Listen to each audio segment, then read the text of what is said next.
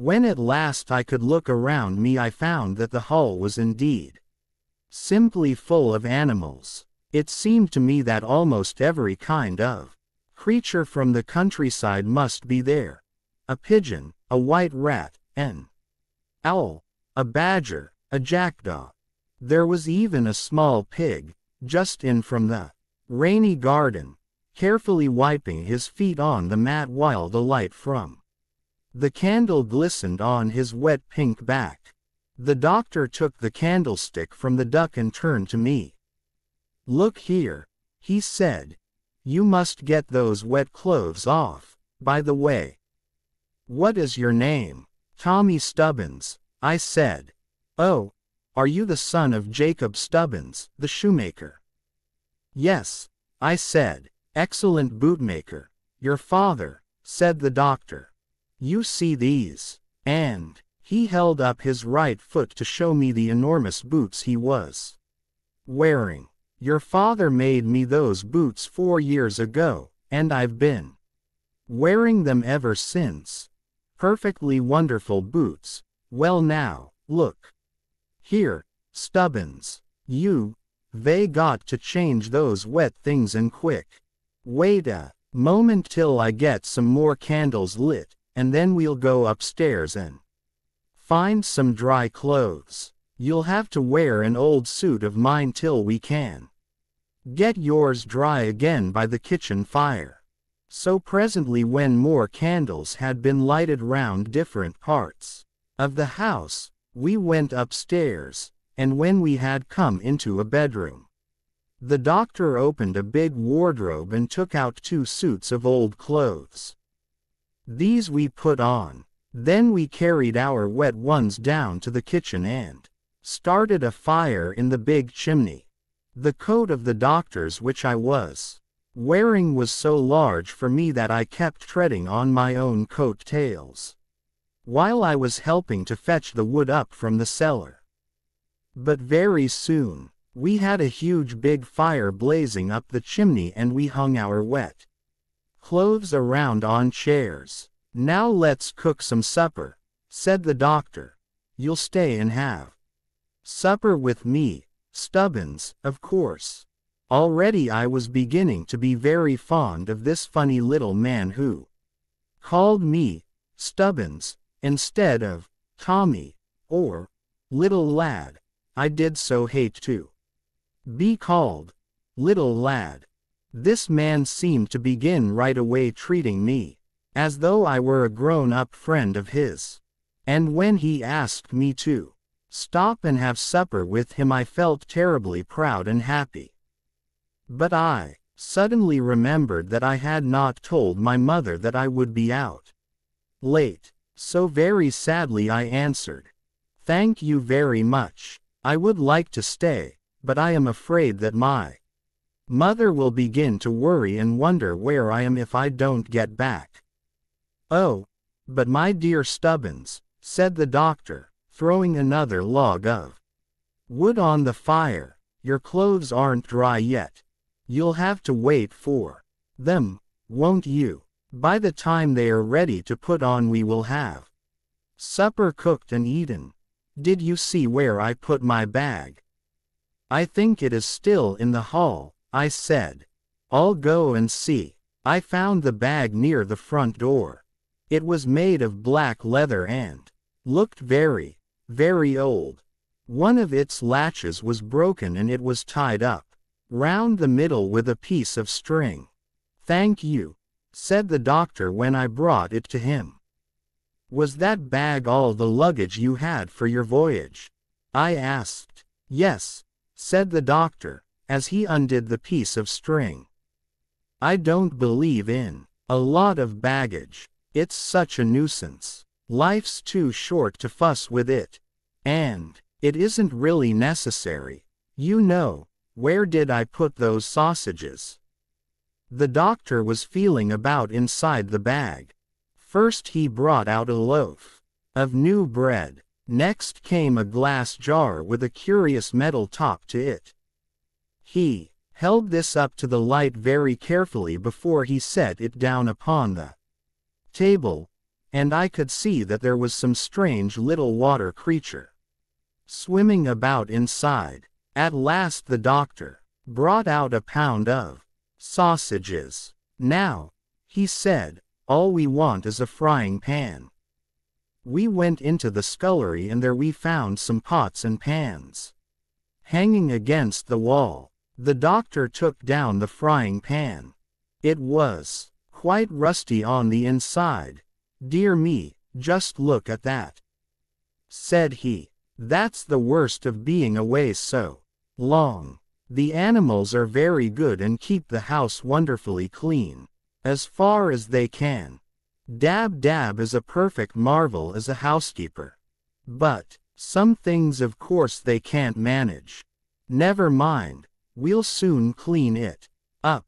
You'll find some silver sand down there, under the sink, Stubbins. Just hand it up to me, will you?" In a few moments we had the pan all shiny and bright and the sausages were put over the kitchen fire and a beautiful frying smell went all through the house. While the doctor was busy at the cooking I went and took another look at the funny little creature swimming about in the glass jar. "What is this animal?" I asked. "Oh, that," said the doctor, turning round. "That's a whiff-waff. Its full name is Hippocampus pippitopitus, but the natives just call it a whiff-waff, on account of the way it waves its tail, swimming, I imagine. That's what I went on this last voyage for, to get that. You see, I'm very busy just now trying to learn the language of the shellfish. They have languages, of that I feel sure. I can talk a little shark language and porpoise dialect myself, but what I particularly want to learn now is shellfish." "Why?" I asked. "Well, you see, some of the shellfish are the oldest kind of animals in the world that we know of. We find their shells in the rocks, turned to stone, thousands of years old. So I feel quite sure that if I could only get to talk their language, I should be able to learn a whole lot about what the world was like ages and ages and ages ago. You see, but couldn't some of the other animals tell you as well?" "I don't think so," said the doctor, prodding the sausages with a fork. "To be sure, the monkeys I knew in Africa some time ago were very helpful in telling me about bygone days, but they only went back 1,000 years or so. No, I am certain that the oldest history in the world is to be had from the shellfish, and from them only. You see, most of the other animals that were alive in those very ancient times have now become extinct." "Have you learned any shellfish language yet?" I asked. "No. I've only just begun. I wanted this particular kind of a pipe fish, because he is half a shellfish and half an ordinary fish. I went all the way to the eastern Mediterranean after him. But I'm very much afraid he isn't going to be a great deal of help to me. To tell you the truth, I'm rather disappointed in his appearance. He doesn't look very intelligent, does he?" "No, he doesn't," I agreed. "Ah," said the doctor. "The sausages are done to a turn. Come along. Hold your plate near and let me give you some." Then we sat down at the kitchen table and started a hearty meal. It was a wonderful kitchen, that. I had many meals there afterwards and I found it a better place to eat in than the grandest dining room in the world. It was so cozy and home-like and warm. It was so handy for the food too. You took it right off the fire, hot, and put it on the table and ate it. And you could watch your toast toasting at the fender and see it didn't burn while you drank your soup.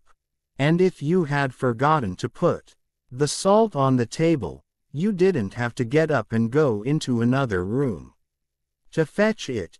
You just reached round and took the big wooden box off the dresser behind you. Then the fireplace, the biggest fireplace you ever saw, was like a room in itself.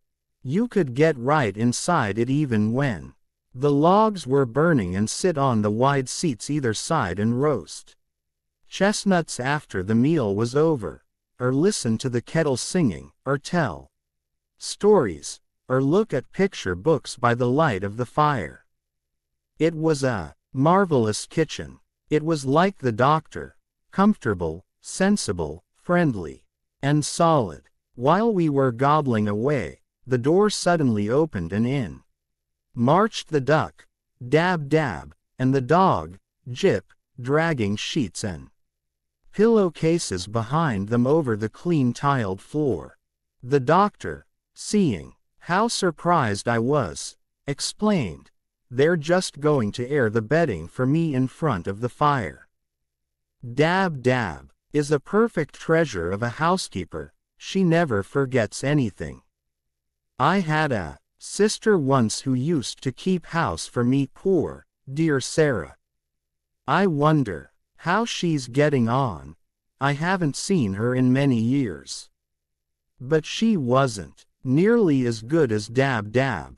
Have another sausage. The doctor turned and said a few words to the dog and duck in some strange talk and signs. They seemed to understand him perfectly. "Can you talk in squirrel language?" I asked. "Oh yes. That's quite an easy language," said the doctor. "You could learn that yourself without a great deal of trouble." "But why do you ask?" "Because I have a sick squirrel at home," I said. "I took it away from a hawk, but two of its legs are badly hurt and I wanted very much to have you see it, if you would." "Shall I bring it tomorrow?" "Well, if its leg is badly broken, I think I had better see it tonight. It may be too late to do much, but I'll come home with you and take a look at it." So presently we felt the clothes by the fire, and mine were found to be quite dry. I took them upstairs to the bedroom and changed, and when I came down, the doctor was already waiting for me with his little black bag full of medicines and bandages. "Come along," he said. "The rain has stopped now." Outside it had grown bright again, and the evening sky was all red with the setting sun, and thrushes were singing in the garden as we opened the gate to go down onto the road.